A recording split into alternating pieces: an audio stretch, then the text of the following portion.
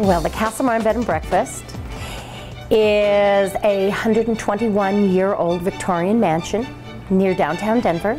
We came along and gutted the house with the intent and purpose of becoming a bed and breakfast. We offer afternoon tea and full breakfast to the in-house guests, and we also offer small weddings and catering for bridal showers, baby showers, wedding receptions. There are 3 of us who are licensed to perform weddings at the Castlemar because I'm the one who's in the back orchestrating all of the wedding.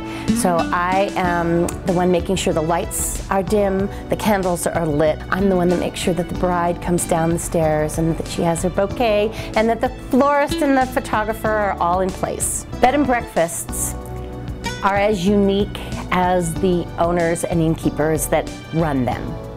So to have a wedding or a special occasion at a bed and breakfast is to step into some other life, some other time, some other era. You can go to a judge, get married in chambers. You can buy the license, get married under a little trellis with artificial flowers right there at the counter. But why not do something special? It can be done economically, it can be done with elegance and personal touch. When it's a big wedding, the bride and groom hardly have time to say hello to everyone. We do wonderful blending ceremonies. Most of our brides and grooms come from somewhere else. We tend to be a destination wedding site. I am very flexible with the use of other vendors. My one rule about bakeries: the cake has to come from a commercial kitchen. I do not accept commissions nor kickbacks.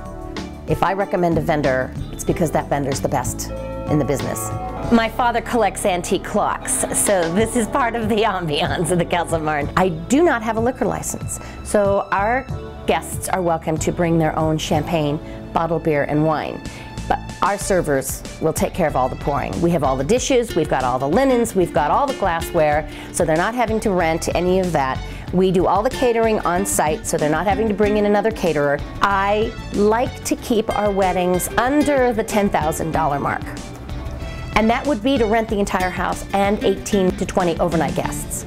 That includes breakfast in the morning. Couples do not need to have a huge floral budget if they're going to get married here, because our gardens are so lovely, so colorful. If the wedding becomes smaller, then they owe less money at the end. If they've added more guests or they would like to add another course to the dinner, I'm flexible. They just pay more at the end. I am intrigued over the years how many of my first contact is the groom. I suspect that's because so many brides are working. This is a 2-income couple, and she may not have as much time available. I think it's just the times are changing and that the grooms are becoming more engaged earlier on. Engaged, I know that sounds.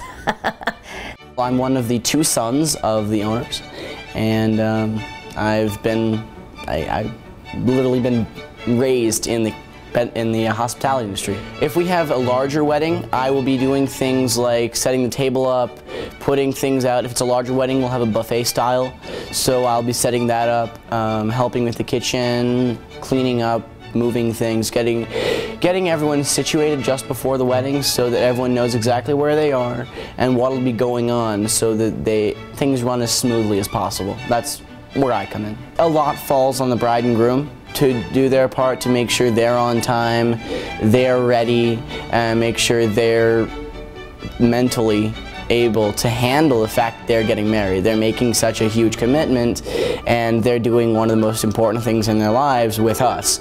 And I can do it with their help. The bride, she had this really interesting tattoo, but it wasn't really a tattoo coming up out of her dress. So it didn't look too good, and it kind of messed up the dress, but it looked exactly like her mother's.